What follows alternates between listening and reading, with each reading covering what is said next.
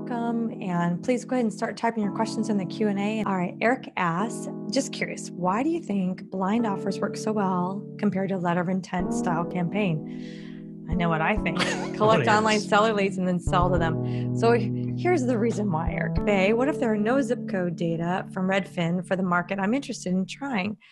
Should I give up in that market without zip code data? Any alternative solution? The offer was $311,000.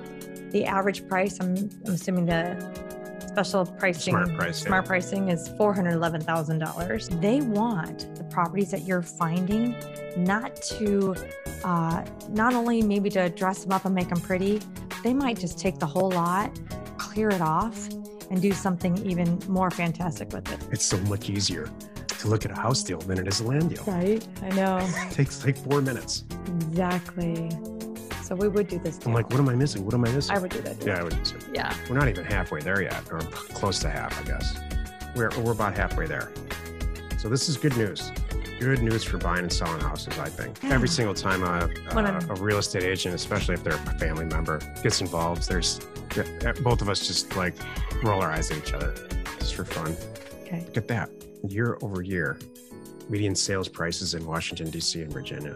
I think what I would do is I think I would get the inspector in there, get him in the CRM system that you have and talk to him every day and say, yeah, this looks pretty good. That's a good one. Steve Fuller says he's altered our inspection period to 21 days. If anyone questions, we explain that due to deferred maintenance, we need a little more time, no pushback. Yeah.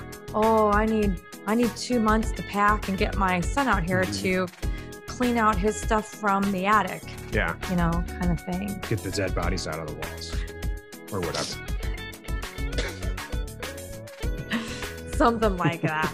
My deals. We're doing 4 house deals right now in a suburb south of Phoenix. Yeah.